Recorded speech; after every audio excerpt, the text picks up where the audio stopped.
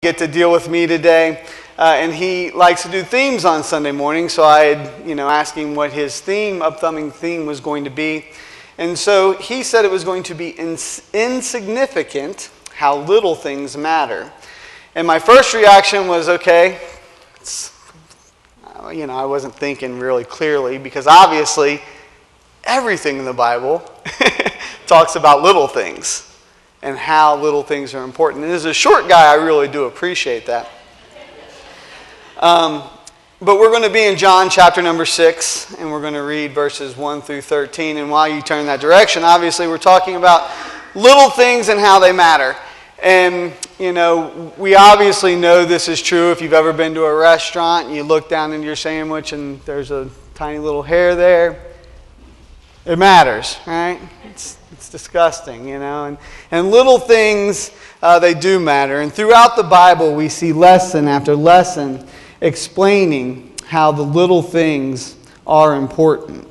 In today's passage, it's a very familiar passage. We're going to see how Jesus used some little things and how important it was. It's an awesome story, but as we read the passage today and as we talk about it, I encourage you to think of it with new eyes, kind of view this through new eyes. Like, I know it's a familiar story. You've heard it your entire life. And it's easy when we know these stories, when we kind of get complacent with it and we kind of just, go through the motions. But really think about what was going on that day. The feeding of the 5,000 is, one of two miracles that were in all four Gospels, the other one obviously being the resurrection of Jesus. But this is one of the miracles that is in all four Gospels. And I would encourage you to read through all four versions of it. They all have a little bit of a different take on it, and they all have a little bit different perspective, as we know. As the writer of the Gospels, we're all different. But we're going to spend our time in John, and we're going to refer back to Mark quite a bit too. Because, there's, like I said, a little bit of different on what's going on. So just a little context before we actually read the verses here. The Gospel of Mark gives us a little bit more context of what had happened just preceding this. But Jesus had just had the disciples pair up in pairs, and 2 by 2, they were to go out, and they were to go and to preach and to teach and to heal. And they were to do cast out demons, and they were about to go, do the Lord's work. They hadn't been in ministry very long at this point. They hadn't gone to seminary, certainly. They didn't know everything that they needed to know, but Jesus sent them out and told them, get to work.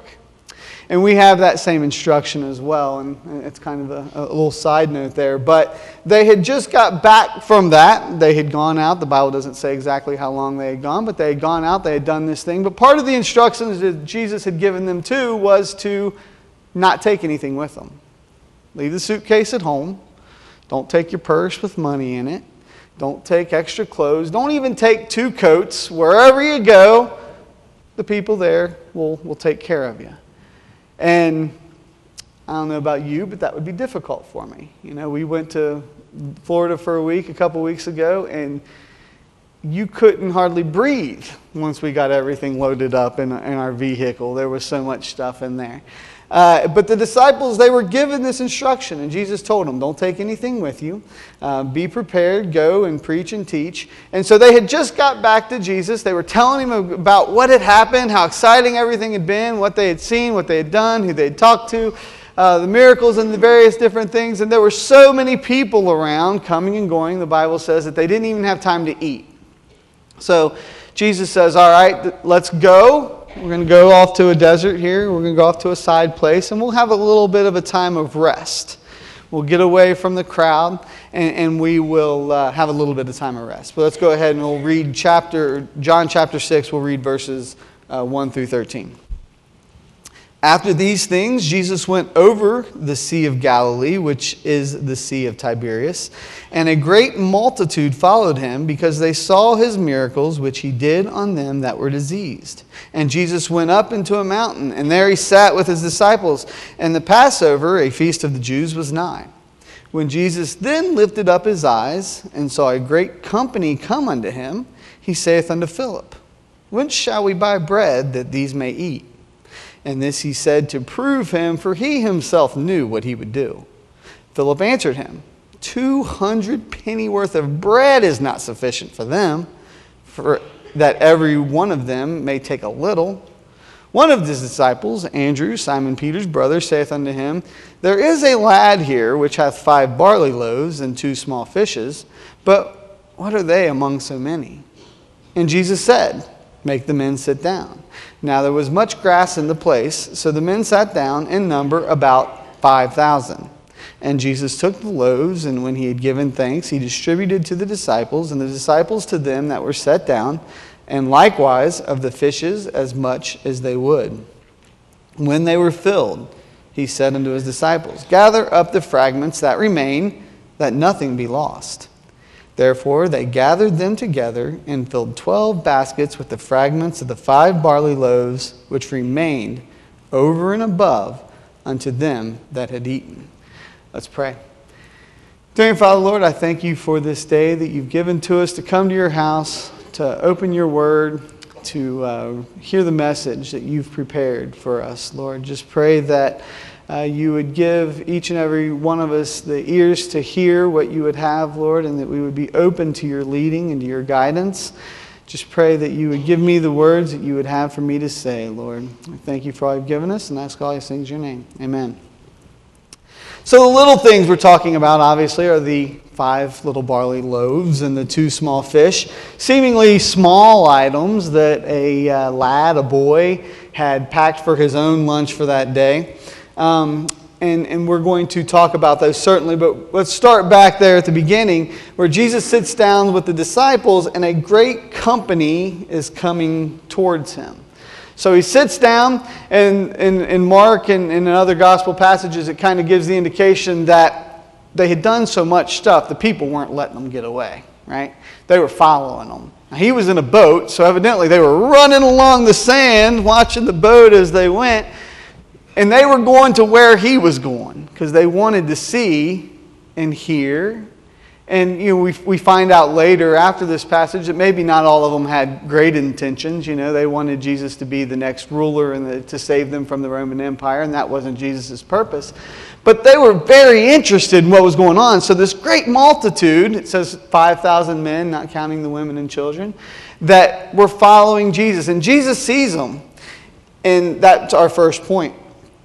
The Lord's vision. He sees things differently than we see things, right? Once again, from the Gospel of Mark, it says that when Jesus saw them, he had compassion towards them as they were sheep without a shepherd. And he began to teach them many things, the passage says. And then we also know from the book of 1 Samuel, when God has sent Samuel to find a king, he tells him, he's like, don't look on the outward appearance, because the Lord seeth not as man seeth. For man looketh on the outward appearance, but the Lord looketh on the heart. So Jesus saw this multitude of people that wanted to get close to him, that wanted to see the extravaganza of miracles and everything, excitement that was going on in his life. But he saw people in need of a Savior. He saw people in need of some leadership. What did the disciples see? Saw some people that need some food, right? It's kind of the way we think, right? When we see, a house full of people come over, we're going, okay, well, what are we going to do? Where are we going to order the pizza from? How much money is this going to cost? And that's kind of the way the disciples were thinking. They saw a bunch of people that needed to eat. Philip was from that area around there where they were at, and so Jesus says to Philip, where's the nearest Chick-fil-A at? All right? Which, by the way, yesterday was my anniversary as well, only 17 years. But we went to Chick-fil-A for our anniversary dinner because that just seems to be, the right thing to do. But he says to Philip, he's testing Philip, right? Remember the context of where Philip had just come from. He had gone out and he was teaching and preaching. For that period of time, whatever it was, he had been totally dependent on God for care. And for the people around him, God's people, to give him food, give him a place to sleep. And so Jesus said, I wonder if Philip's learned anything. Now, John says, yeah, Jesus already knew what he was going to do. He just wanted to see what Philip had to say. So he asks Philip, you're from around here. Where's the nearest place so we can get some bread? And Philip didn't really seem to have a great answer for Jesus here. In Philip's defense, he was probably hangry too, you know, how we all get when we haven't eaten. We kind of get that little touch of hunger and anger mixed together. And that hanger there that Philip was experiencing, he's like, look, 200 pennyworth isn't going to even give everybody a little bit. Now, 200 pennyworth, I looked it up, and you know, you can't believe anything you read on the internet, right? But you have anywhere from $10,000 to $20,000 in America, you know, in our dollar system. Different people say approximately 8 months for a common person back there. So a common man's wages back then, it would have been about 8 months worth of money, right? So you get the point. A lot of money. He's like, even if I had my ATM card with me and we could go get the money out of the bank, 8 months worth of wages, they're not even going to get a little bit each. And so that brings us to our next point. The Lord had a plan. Right? The Lord had a vision of the people, and he also had a plan for what he was going to do next. And Andrew speaks up at this point. What's he say? He's like, well, there is this kid here. He's got a couple fish and 5 loaves. And had he left it there, we would have thought, wow, Andrew's got a lot of faith, right? He knows there's something there, and he knows Jesus can do what needs to be done. But he finishes that statement with, yeah, but amongst all these people, what is that? A little bit of food. That's not going to suffice. And that's, you know, something that we often have to deal with in our own life here as well. We often think that we don't have what it takes. We don't have enough. Whatever it may be, as a parent, as a spouse, as a teacher, as someone standing up here today, you know, we don't always think that we have enough. And the truth be told, we don't have enough on our own power, right? But the disciples weren't alone that day, were they? They had Jesus standing there with them. And the Lord had a plan. So he tells his disciples, all right, sit everybody down on the grass. Now, when we go into Mark, once again, he gives a little bit more explanation. He sat people down in teams of 50 and 100 and has them all sit down. And, you know, so they probably in families and in villages and, you know, because all these people that had followed. So he sits them down in little groups. And it's a short little passage there, but think about that. You know, the Coliseum, or the U.S. Bank Arena downtown, holds like 17,000 people, right? So probably somewhere in that neighborhood of people that were there that day, 5,000 men. So when you get wives and women and children, you know, probably somewhere around there, going around and going, okay, you guys are in one family. Can you just sit here? Yeah, what are we doing? Just, Jesus wants you to sit down. Hold on. And then you go over here and you tell them, and they go, well, we're going to get something to eat? You know, they've been all day listening to Jesus teach. So they're getting hungry. And they're like, okay, he's sitting us down. Maybe there's food. Didn't see the food truck pull up. Certainly no one carrying enough baskets full of food. So, you know, it's going around the crowd, I'm sure. They're going, okay, we're sitting down. They're getting us ready for a meal, but I don't see anything. What's going on? And, you know, you can just imagine Philip going, yeah, we got some fish and some loaves. So it's fine, you know. Maybe Peter over there going, yeah, but five loaves. It'll be, don't worry. But this is the scene that they find themselves in. Jesus going and asking them to do something that probably isn't very comfortable, right? Jesus asks us to do stuff all the time that isn't comfortable, right? It's tough to do the things that the Lord wants us to do a lot of times. He doesn't put us in easy situations. Even the disciples, when he sent them out 2 by 2, they hadn't been doing that very long. And he's like, okay, you're good. Go on out. And he puts us in awkward situations sometimes to see what we're going to do, to see how we're going to handle it. This is probably a pretty awkward situation. I know you've been here for 8 hours, for 10 hours, listening to Jesus preach, but I just need you to sit down. Look, there's some nice grass here. Just go ahead and have a seat. Little crazy. But he gets them to sit down in their different groups. And Jesus had a plan. Verse 11, it says that Jesus gave thanks for the food. Something else that, I have difficulty with sometimes. Thanking the Lord for what I have instead of telling the Lord what I don't have. Right? He only had 5 loaves and 2 fish. It wasn't much, but he thanked the Lord for it. He thanked God for the provisions that he had there. Seems a little crazy to us in human speaking, right? Okay, I got to feed all these people and all I got's this little bit of food. Thank you. But that's the way we need to be, right? We need to have that heart of gratitude for what we don't have. Because it's easy to list the things we don't have, right? We don't have a big enough house. We don't have a nice enough car. We don't have a boat. We don't have, go on down the list. The ability to speak even, there's no way I could do that. I couldn't tell someone about Jesus because I'm too shy. We can tell the Lord, we can list all the things in our lives that we don't have, but the Lord isn't interested in what we don't have, right? He knows what we have and what we don't have. He's interested in what we have. And are we willing to bring that to Him to see what He can do with it? And so the Lord had a plan. So he thanks God. He asks the blessing for the food there.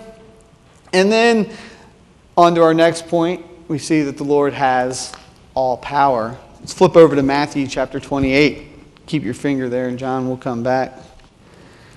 But Matthew chapter 28, another familiar passage. Verse number 18. And Jesus came and spake unto them, saying, all power is given unto me in heaven and in earth. Now he goes on there and gives us the Great Commission and tells us what we're supposed to do to go preach, teach, baptize, and all that. But really want to focus here on is Jesus saying, look, all power. I have all power. And we see that here. We take for granted that the Lord that we serve has all the power. He has the vision. He knows what we need. He has a plan. And He has the power to make that plan happen.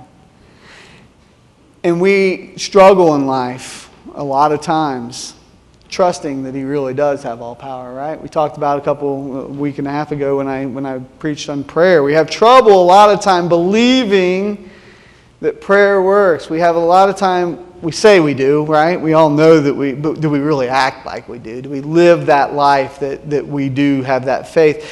And that God has all the power. He can do what needs to be done. And we see that here. Back to the story, picture it. So the disciples, they've gone around to all these different people. Please sit down here. You sit down here. And they're walking back to Jesus, and He just blessed the food, and they're going, okay, well, maybe one trip? I don't know. This is going to be probably a little crazy of a day now. So they go and they get their food. They take it out to the first group, and they're passing by the second group, and they're going, probably won't be back. I don't know. We'll see. It's a stressful, weird situation, right? Continuing to believe that the Lord has the power and the vision and the plan to take care of this situation that they're in. And they're walking back and forth. And I don't know how it happened. How the bread just kept multiplying itself. The scripture seems to kind of indicate that He just kept breaking it off. It kept coming off. I don't know. Any way you look at it, God has the power. Jesus had the power to make sure that there was going to be enough for everybody there. There was going to be enough. Kept breaking it off. And the disciples, they would come, and 20,000 people, 17, whatever it is, a lot of thousands of people. Can you imagine 12 guys feeding them? This isn't something that happened quick. We read it quickly, but think about how crazy that must have been. Back and forth and back and forth. And how awkward it was. And, they had their little, whatever they were carrying the food in back and forth. And we have trouble telling our neighbor, inviting our neighbor to church. We have, and all this, God has a plan, and God has the power, and we need to trust in that power. And we see, they just kept going back and forth, and finally, we see next that, number 4, the Lord also gives abundantly, right? He saw the people. He had the vision of what they needed. He had a plan for those people. He had the power to pull it off. But not only did he have the power, but he gave abundantly. Let's flip over to Ephesians. Ephesians 3. Excuse me. My mouth is never so dry as when I'm up here. Ephesians 3:20. Now unto him that is able to do exceeding abundantly above all that we ask or think, according to the power that worketh in us. Exceedingly and abundantly more than we could ask or even think to ask. That's the Lord that we serve. He has the power to give what we need, and to give way more than what we could even think about needing. And that's where we see there in the rest of the passage where the disciples, they've fed everybody, everybody's full, and Jesus tells them, all right, now go pick up the leftovers. Also a little crazy, right? So now you got these 12 guys walking back and forth, going to all these people. Okay, you got anything left? You got anything? And can you imagine Philip and Andrew kind of going back and forth? Philip saying, Andrew, remember that time that you said, but what are those amongst so many? Well, you were talking about 8 months worth of money wasn't even going to be enough to give them a little bit of food. Can you imagine the interaction of them that day? Talking to each other and just being amazed and dumbfounded. And then when they get all the food together, there's 12 baskets. So you think that over the next several days, every time they had leftovers out of their basket, they kept going back to this, remembering Jesus' vision, Jesus' plan, Jesus' power, Jesus' abundance, and how that he can give what we need and so much more. And obviously this passage has a lot of applications to it. And we've covered some of those here obviously already. But the question I really want to ask everyone here is let's flip over to Mark real quick. Mark 6.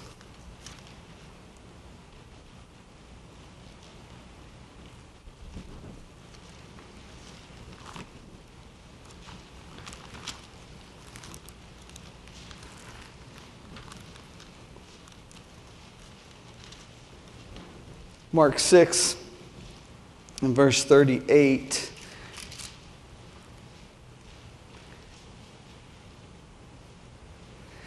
He saith unto them, how many loaves have ye? Go and see. And when they knew, they say, 5 and 2 fishes. How many loaves have ye? I saw that on a billboard a few years ago. It said, how many loaves have ye?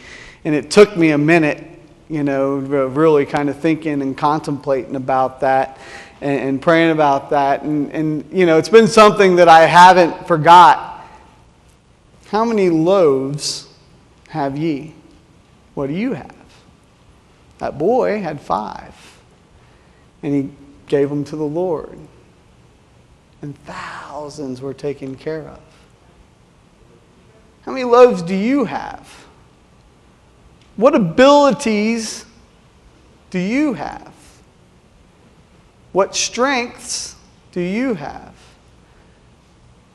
What do you have in your life that God has given you that if you gave it back to Him, how many people could be affected by it positively?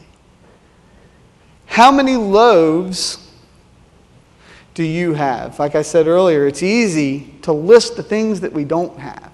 It's easy to list those things that we're lacking. But God's not interested. He doesn't say, hey, what don't you guys have? Right? Because He knew, right? He knew that there wasn't a restaurant down the street that could house all these people and could feed them quickly. Jesus knew what was going on. He didn't ask them what they didn't have. He didn't say, what do you lack? He said, or what do you need? He said, what do you have? Let me take what you have already and use it in a powerful and abundant way. God sees you, right? God knows who you are. God knows where you are in your life. He values you. He sees the value that you have. He has a plan for you.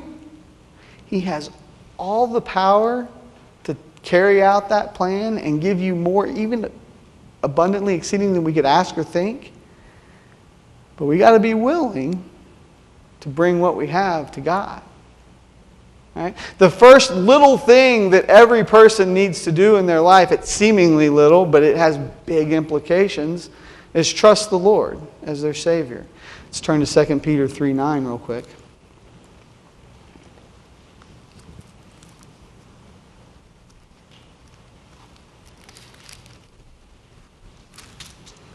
Second Peter 3:9.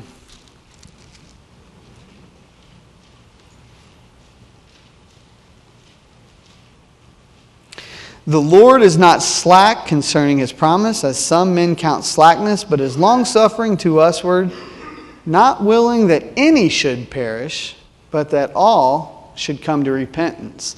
The Lord doesn't want anybody to perish. He wants us all to come to repentance.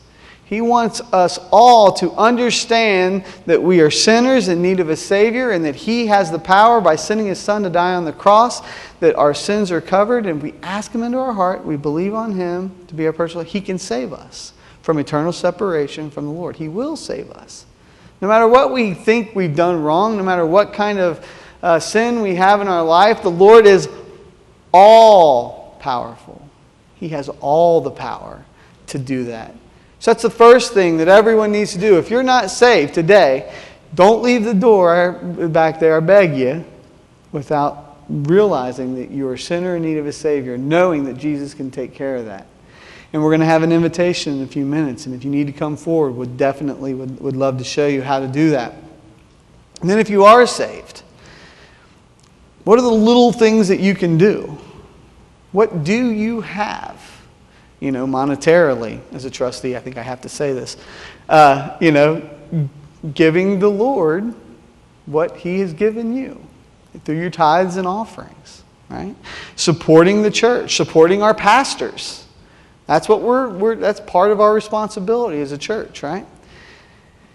And there's nothing too little. God can take 5 loaves and feed thousands.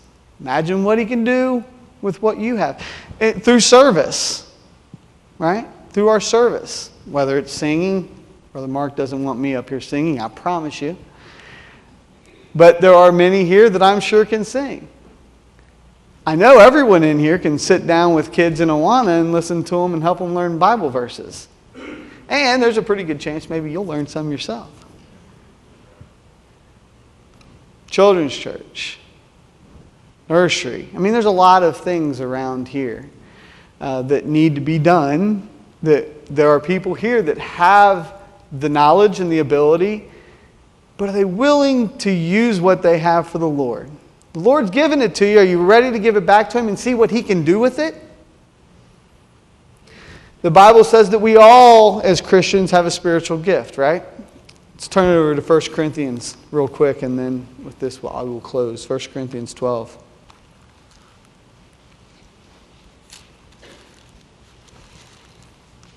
1 Corinthians 12, verse 7. But the manifestation of the Spirit is given to every man to profit withal. But the manifestation of the Spirit is given to every man to profit withal. And then it goes down the list of spiritual gifts.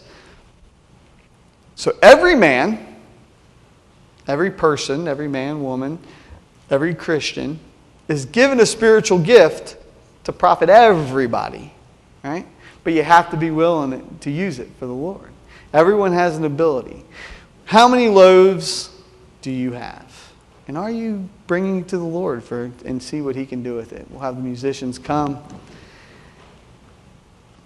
And we will have everyone stand.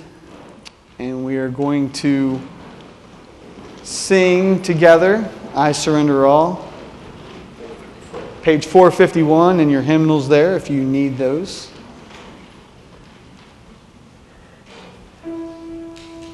But I invite you to come.